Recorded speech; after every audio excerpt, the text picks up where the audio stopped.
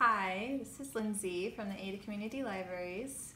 Today for Preschool Art we are going to have some fun with glue. So you're going to need some glue, a piece of paper, and some watercolors. So first off we're going to take our glue and make a design on the paper. If you want, you can use a pencil to trace out a design, or you can just take your glue and start pouring, and that is what I am going to do. This is actually really fun. Usually we only use a little bit of glue, but now we can use all the glue that we want. Okay. So this is going to need to dry for a little bit. So we're gonna set that aside. And this is a piece that I did earlier, so all the glue is dry. So now I'm going to take my watercolors and start painting on top of the glue.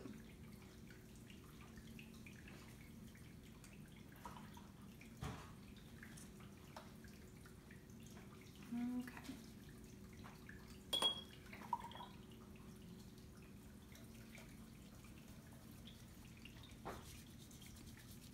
You can use all sorts of colors.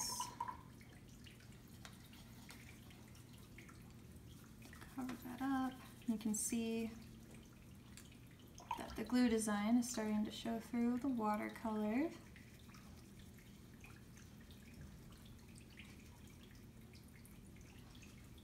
All right.